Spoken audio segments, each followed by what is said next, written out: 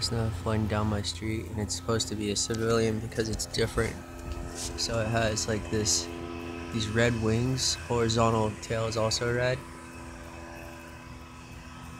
And I've seen this one before. So the left wing has like this gold mustardish color in the center of the wing, so it'd be like the shape of the wing but a smaller part. So that means that the tip of the wing is red, like a border around the gold mustard part underneath, like some kind of writing possibly. That's how I described it the last time. And so it's supposed to be a civilian, and the body is like a kind of like a white but not a perfect white, like a little bit of tan mixed in, like a tiny bit, and it's going straight down my street.